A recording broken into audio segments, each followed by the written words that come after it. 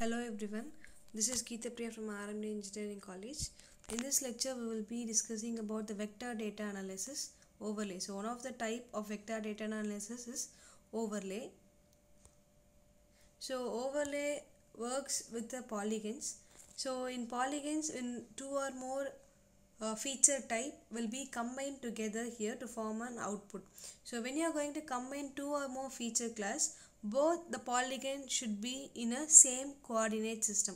If both the feature class, both the polygons are not in same coordinate system, this too cannot be used for overlay process. So in overlay, when you are going to combine two or more polygon from two different feature class, both the polygon should be placed in a same coordinate system. So when using an overlay, it is going to combine the polygon. When combining the polygon, it merges two data. One is geometrical data of the polygon, of both the polygon, and the attribute data of the polygon also. So when you are going to combine two polygon data, input 1, input 2, both the geometrical and attribute data of input 1 and input 2 will be merged together or combined together to form the output. So when you are performing the overlay operation, you will be getting the output of both the characteristics or both the attribute and geometrical features of both the polygons. So feature type and overlay. So when you are going to merge two polygons together, it may be point and line can be merged, or line and polygon, or point and polygon, or polygon and polygon.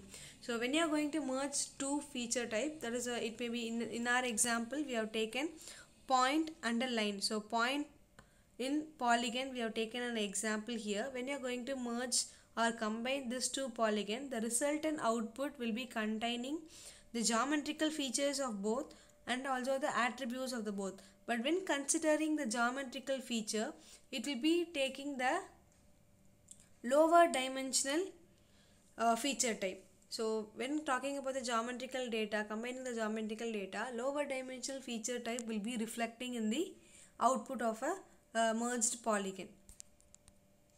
So there are three types in a overlay. The one is point in polygon. Point in polygon, as I previously discussed. So the first polygon will be containing point.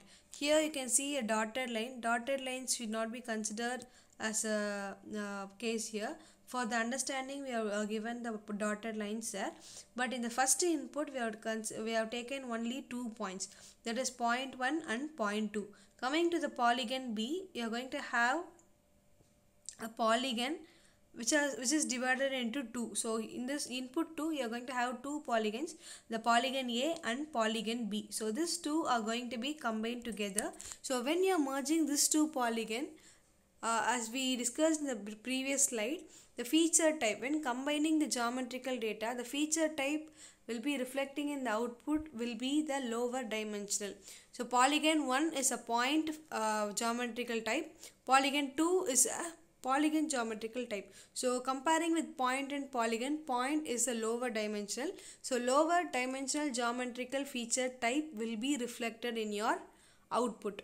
So in the output, you can see only the dotted line. You cannot see a straight line, or you cannot see a polygon there, because when merging, the geometrical feature of lower dimensional will be reflecting here.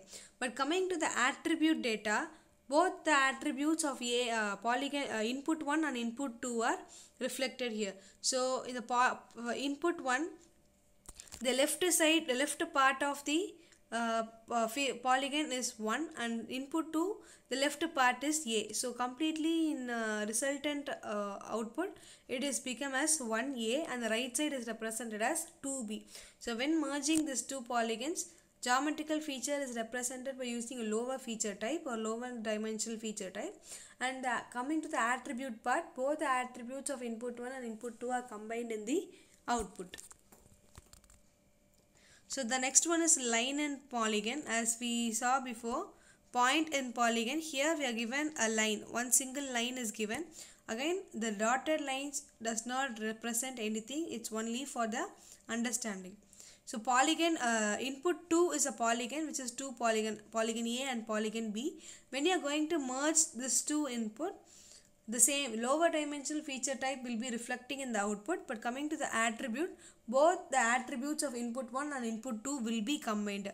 So the upper part of the input 1 is 1, so it is upper part of the result is 1A and 1B, and the lower is given as it is because in polygon 1 we are not representing the data there. Or it can also be represented as A and B. The below part can be represented as A and B. Only the upper part of the data 1A and 1B will be combined. The remaining part will be represented as A and B also. The next one is polygon on polygon. So here both the inputs are a polygon. So here we cannot find a lower dimensional feature type. Both the polygons are the same feature type. So when you are merging polygon and polygon, the resultant will be, both will be combined, and also the geometrical feature will be polygon, and also the attribute data of both the inputs will be combined. So in the input 1, the upper part is A, the lower part is 2. So all the upper part is become as 1A, 1B, and the lower part is 2A and 2B. Only in the left input 2, in the left side you can see A, and the right side it is B. So this is how polygon and polygon will be merged together. So there are certain overlay methods. They are by using the Boolean connectors will be representing it as the AND, OR and XOR. So AND will be called as an intersect here, and OR is a union, and XOR will be represented as a symmetrical difference. So and by using union operation, the same thing you are going to do here. You are going to merge or combine two input data.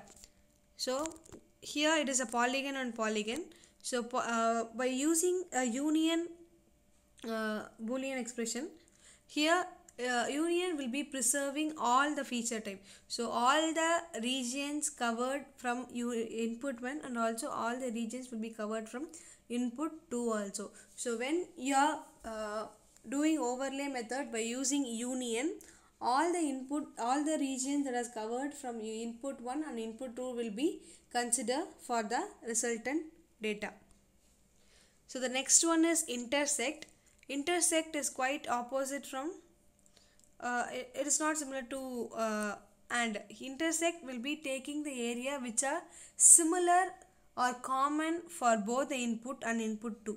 So in union we have taken whatever the data area represented in input 1 and input 2, everything has been taken there. But coming to the intersect, we are going to combine two polygons, input 1 and input 2. The common area for input 1 and input 2 will be taken for the intersection overlay. The third one is XOR. XOR is opposite from intersection. So intersection we have taken a common area of both the input, but in symmetrical difference or XOR we will be taking the common area of individual input. So that is quite opposite from the intersection. What are the common area for both input 1 and input 2 will be left out. The remaining area will be preserved. So this is about overlay, and these are the different overlay methods, AND, OR and XOR. Thank you.